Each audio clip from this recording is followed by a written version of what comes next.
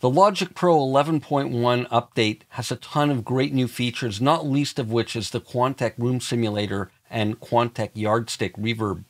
Let's take a quick look at how it works, and we'll put it to work on some drums.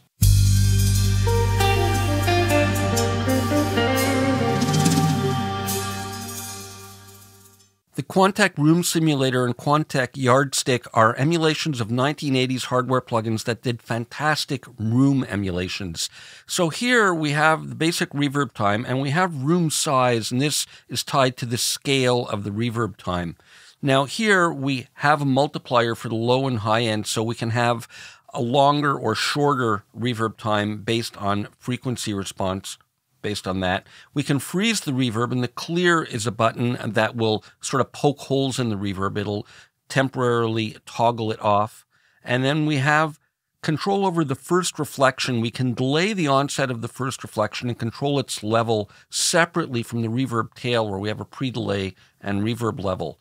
And then we have a page here where we can swap the left and right and left for the source for the first reflection, so you can get an enhanced kind of sense of space. Now with the Quantec Yardstick, we have the same freeze and clear buttons. We have some different modes for different algorithms, same multipliers for the reverb time in the different ranges. And here again, room size is tied to the reverb time. And we have a dry level, so we can mix the dry level in with the reverb level. And we have density here for the reverb.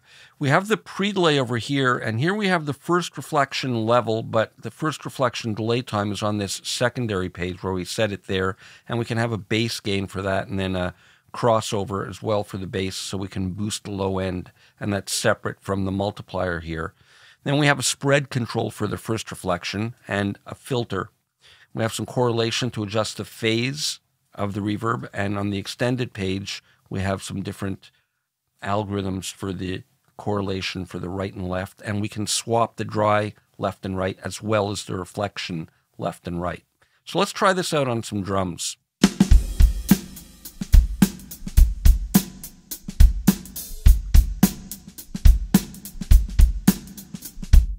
It's dry.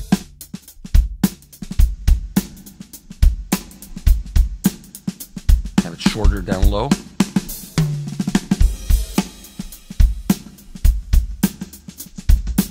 Sloppy first reflection, but you can hear it.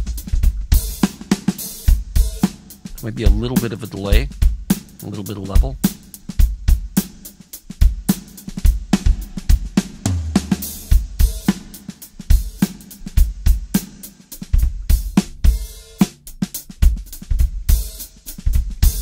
And the yardstick.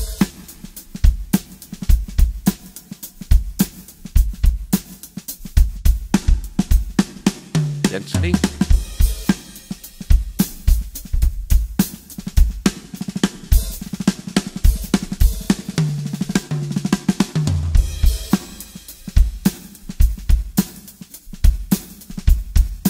A shorter delay. Enhance the low end. Below 160. Below 100. Or we can cut it.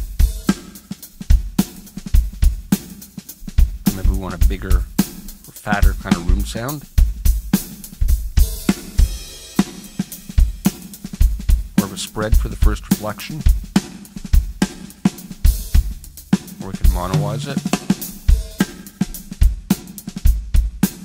Kill some of the high end.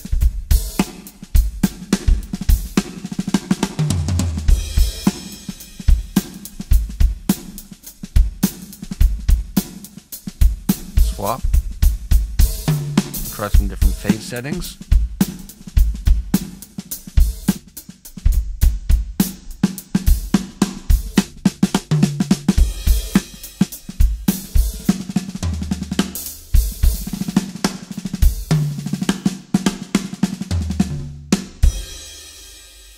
To learn more about this and all the other great new features in the Logic Pro 11.1 update, check out groove3.com.